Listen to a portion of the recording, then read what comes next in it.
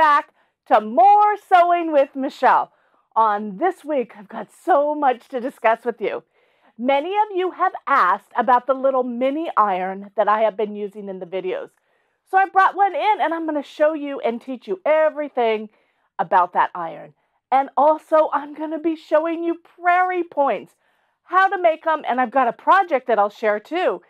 So much to do this week. So let's get going on more Sewing with Michele.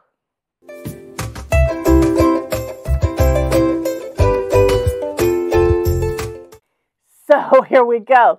Let's talk about my favorite little iron here. This is the little steamer by Steamfast.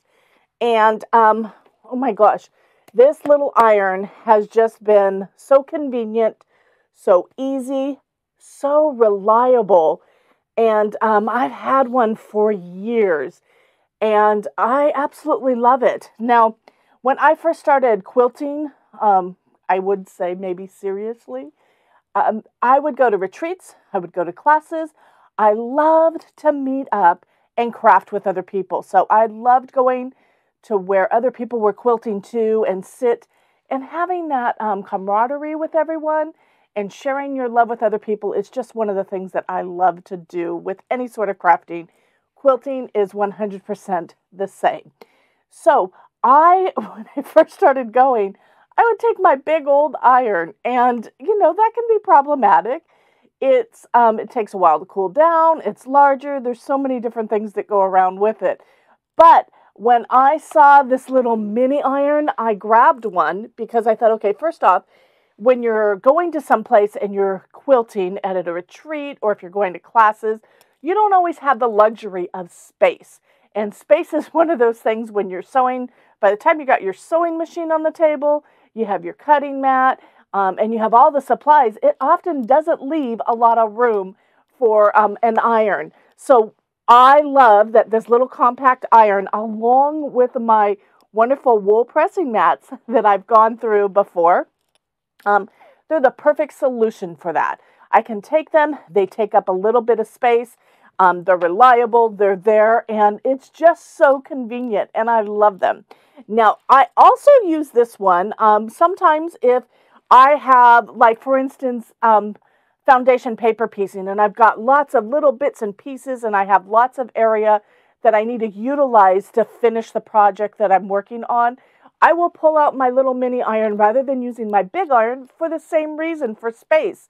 I can put something down, and because of the plate here, the sole of the iron is smaller. I can still get all the pressing done that I need to do, but I don't have the big iron that gets more in the way sometimes than needs to be. So love, love, love.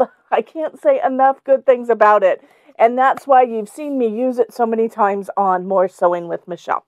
So let me show you some of the features. Now it has a non-stick sole on here, and this gets really hot. It is not one of those little irons that you're going to turn it on and it doesn't get to where you need it to be as far as heat. It has a temperature dial here, and you can turn it all the way up, just like any iron, all the way up to the hottest setting. But as I've said with you before, I try to keep mine down away from the wool setting anytime I'm pressing fabric because I don't want to scorch or burn my fabrics. So anyways, it's got that dial that turns so you can turn it on and turn it to wherever you need to be. But also, it is a steamer, like I said. So it has an opening here, and you can add water.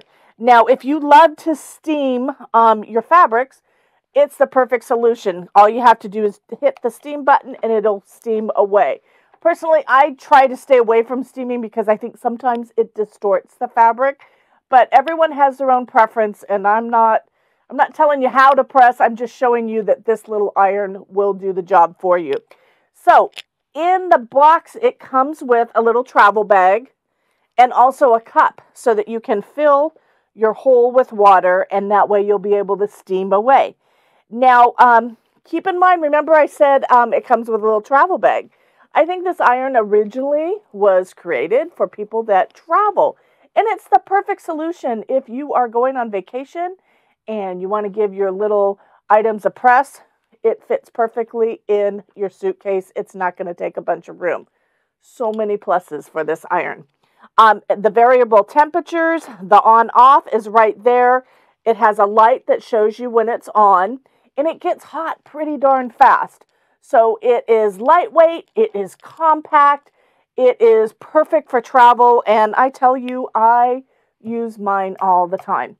So it is the Steamfast mini iron, and I'm going to turn it on real quick and show you real quick demo. So I'm turning it on, and I like to turn mine almost to full, and I'm just going to let it heat up a little bit here. So I am going to show you that I have it heated up now, and I can't touch it. Don't want to burn myself, but I want to show you where if you turn this iron on, it's going to heat up. And basically, you'll see when you first turn it on that this light here will show. When it gets to the desired temperature, then the light will go out. If you want to bump up that temperature, when you turn the dial, you'll see that it will come on again and it'll go off. And that's great to know, because if you are, say, you want to just have a really light press for something, and you start pressing it and you decide, nope, I need more heat, turn it up. You can turn it up, and then you'll know exactly when it's ready. So I've got a few fabrics here. Show you, it's just super easy. It glides. It does the job. I'm telling you, this iron is a little workhorse. It will do everything that you need it to do as far as a full-size iron, and it gets the job done. And its compact size and its abilities as far as steaming, as well as the on-off, it's just a plus. And I love this iron, and I highly recommend it. So that's why I wanted to bring it in on More Sewing with Michele. And I'm going to show you real quick. When I turn that up, you'll see that the light comes on. So the light will come on and off when it gets to the heat setting that you want. Love this iron, and I'm going to need to let it cool off. So let's turn that off. And little steamer, you want to pick up one of these on More Sewing with Michele today. And remember that we have a coupon code. So don't forget when you purchase your iron. So let's get going now on the Prairie Points. So, Prairie Points. Oh my golly, they are one of my favorite little additives to add to the binding of the quilt, or even in the sashing. And they're just these little itty bitty triangles. But the great thing about them is that they're folded, and they're made to where it's kind of like a flap. So you can have them that they're loose, and I love that look. I love having the texture of the different fabrics, but also they're going to be a little bit thicker and higher than the rest of the quilt. And if they're loose, it just gives it a fun little whimsical attitude to your quilt that you can put in a sashing or in the binding area. Now, I am going to show you a little bit later a project that I'm working on, and I'm going to show you how I'm actually adding Prairie Points to the binding on a project that I'm going to get to show you. So, first off, let me get back to the task at hand, and let me show you how easy and fun it is to make these Prairie Points. Now, Prairie Points start with just a square piece of fabric, like so. And basically, you're going to fold it so that there's no raw edges.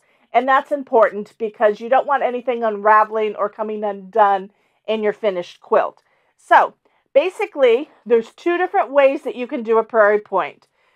You can fold it in half, and then fold it in half again. And that way there's folds here, but there's no rough edges. The other way is you can fold it. This is just a little bit larger. The square in half, and then fold those points to the center. Now, the difference to that is that it gives a line down the center. And let me show you real quick how to do the regular Prairie Point. So you're going to fold it in half, iron it. You want a nice crease on there. Notice I'm using my little steamer iron here. And then you're going to fold this again in half, making sure that the tips and everything line up. Now that is the basic Prairie Point.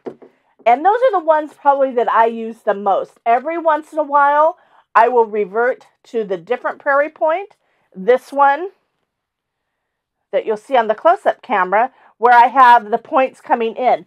It all depends. And even if you have those points coming this way, you can always turn it to the other side so that it's flat. But there's two different ways to make it, and sometimes I like the little added element of having the line on the center of your Prairie Point. It all depends. There's no right or wrong way. But I've got some other fabrics, so you can see for the project I'm making, I've got a bunch, just a bunch of these Prairie Points that match. All different fabric colors that work with that potential quilt that I'm doing. So let me show you real quick how easy and fun it is to make them. So I'm basically just going to fold in half again. Use this little mini iron, give it a nice quick press, fold it in half one more time, and I'll show you. I'm going to turn up the heat just a little bit there. And I turned up the heat on this iron, not because I know I told you that I don't like to scorch my fabric, but when I'm pressing multiple layers like this, it's easier if the iron is turned up just a little bit. So I'm going to continue pressing these Prairie Points. Now I've used them, like I said, on binding. One of the places that I love to make Prairie Points for is towards the center of a quilt, so that it's in the sashing line. And you can put them wherever you want. I've added them on purses and bags that I've made, table runners, lots of different places that I like. I like that they're kind of a little bit whimsical, and they have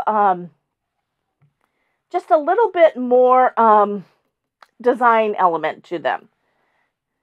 Now I looked, because you guys have probably figured out, I tried to find out the history of Prairie Points as far as when they first started showing up, and I couldn't find anything on them, so I have no history to share, but I know these little Prairie Points have been around a long, long time.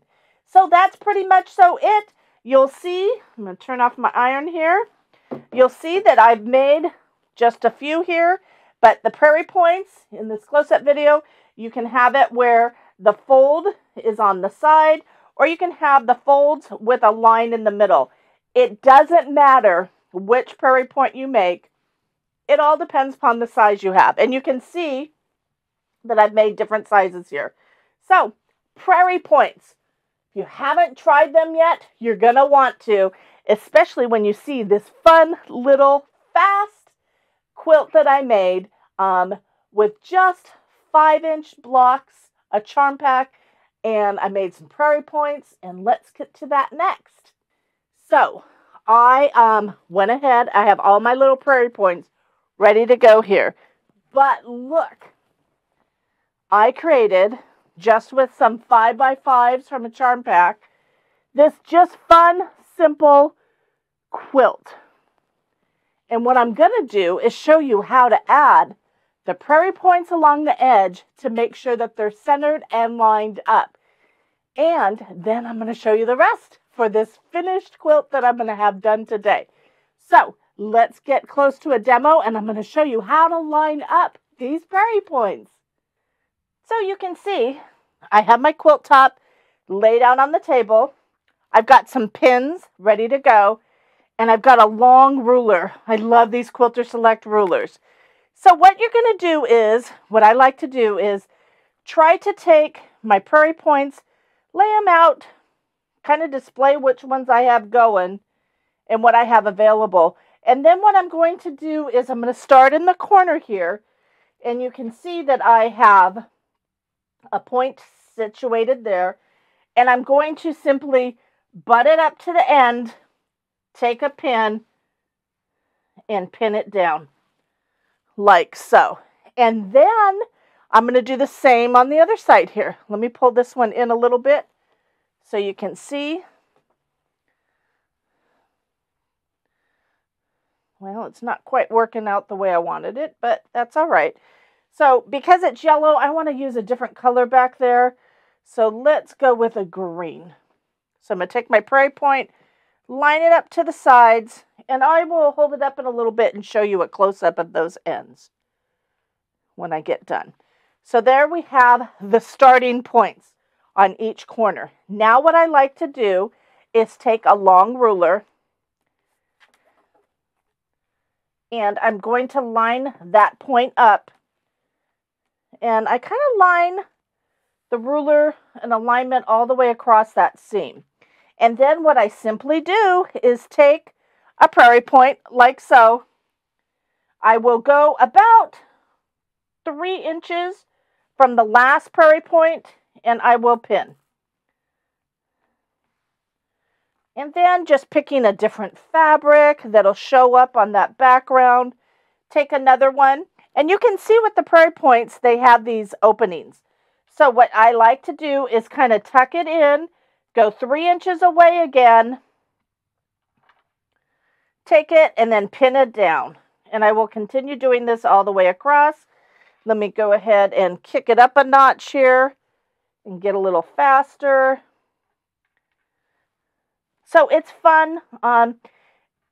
It's a fun thing to add, like I said, to sashings and borders. It just makes it add a little bit of whimsy, color, and a different feel to it. I also like,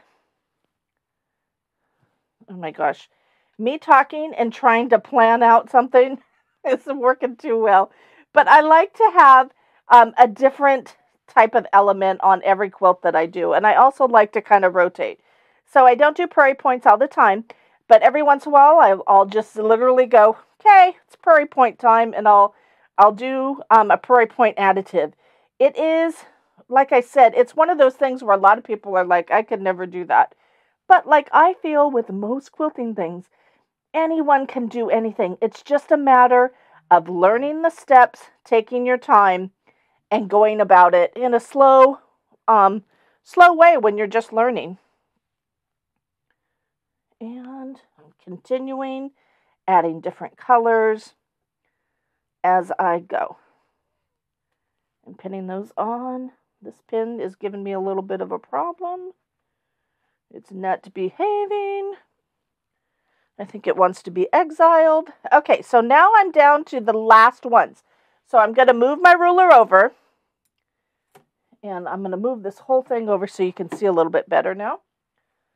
Let me get the ruler situated a little bit better. Okay, so now that's kind of in the center. So I'm going to line up at this point at 1 and this point at 1. So you can see that we have each of these points lined up. And now I'm going to simply pull them back a little bit and bring in the other one. So I like to now go from this point 3 inches this way. Once again, you can add it in. Now, if you forget to tuck in the other ones in the center, it really doesn't matter. It's all going to be fine in the end. And now I have a few options, which I love. This is why I always end up with little bits and pieces when I'm done. So I have all of these fabrics, and I kind of have to decide which way I want to go.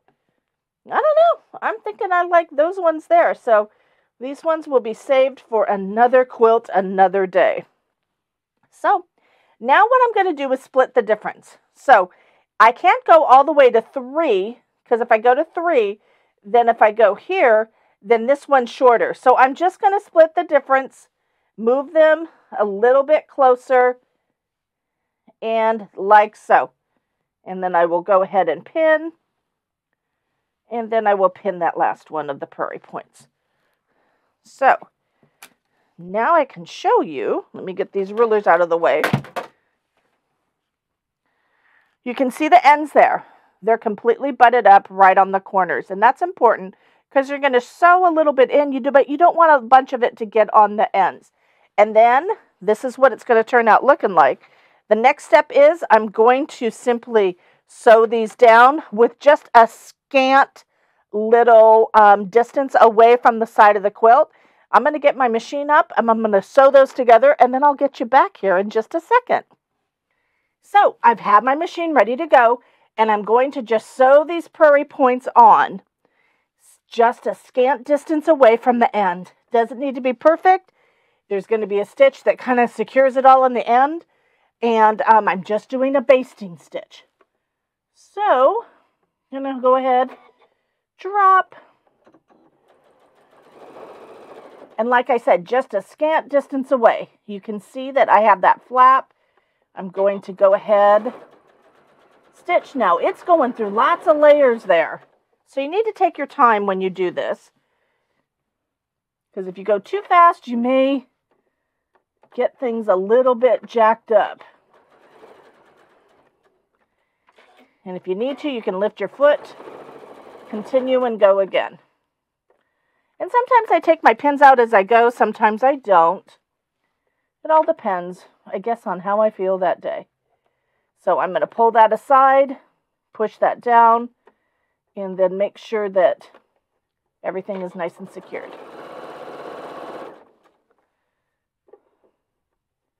This one needs to be opened up, down.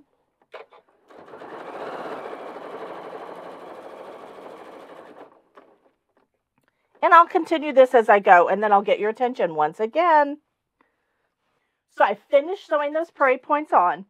I simply did a backing with some batting, and then I pinned the quilt on top of that, right sides together.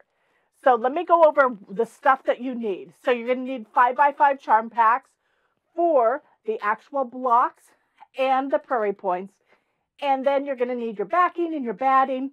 Now, you can make this any size you want. It could be a table runner. I just opted by an 8x8 grid and then the Prairie Points on the outside. So it's all completely up to you. It's just a super fast and easy project to make. So I pinned all the way around. You can see that I have everything down right sides together. The next step, I'm going to sew. I'm going to sew a 1/2 inch away from the edge all the way around. And I'll be right back. Okay, so I've got it all sewn up all the way around. I have my stitches, and I left an opening.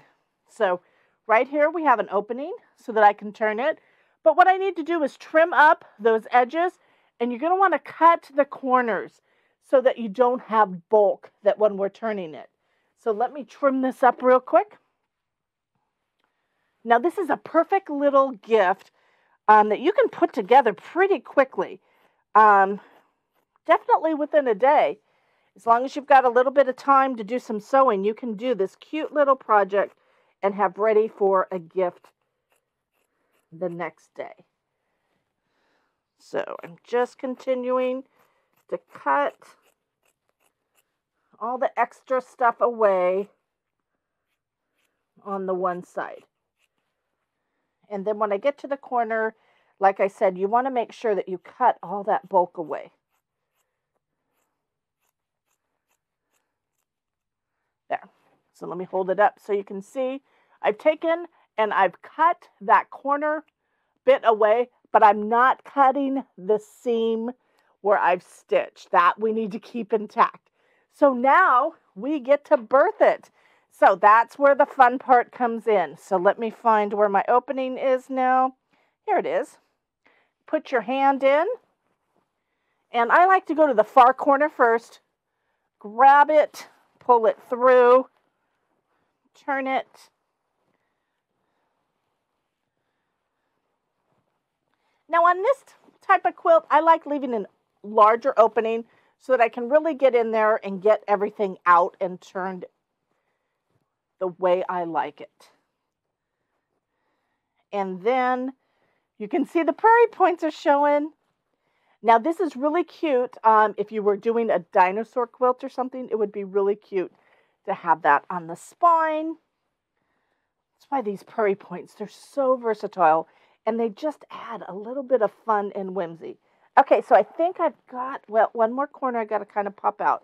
And the Prairie Points kind of help you do that. You can see I just kind of pull them and pull to the edge.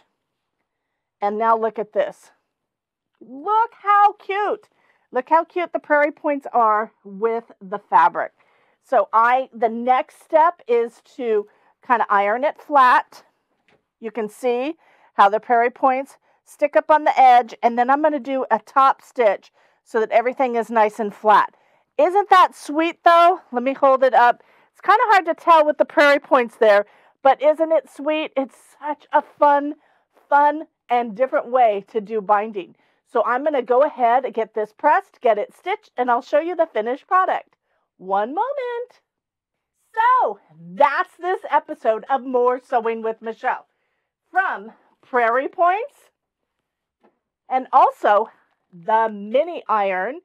You're going to want to pick it up at mores-sew.com, or you can click on the link in the description where you can get your mini iron for all of your ironing needs. Also, I use my professional tool turner to pop out those corners of the quilt. And as promised, I have the quilt to show you. So, I went ahead, did some ironing. I added just straight line stitching around the edges to secure everything. But look how cute. Isn't that sweet having a different finished edge on your quilt? And this is just a fun little quilt to make. It literally didn't take me much time at all. If you had a day, you could finish it. It's just 5x5 squares.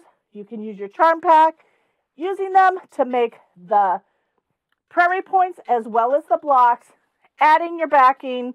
And this actually could be a reversible quilt for a tabletop. It's a perfect size also as a baby quilt. So many things that you can do with it. But look how sweet. Look how much fun the elements of the Prairie Points add to this quilt. So I hope you've enjoyed this week of More Sewing with Michele. I look forward to our next time. And until then, happy sewing, everyone. Bye-bye.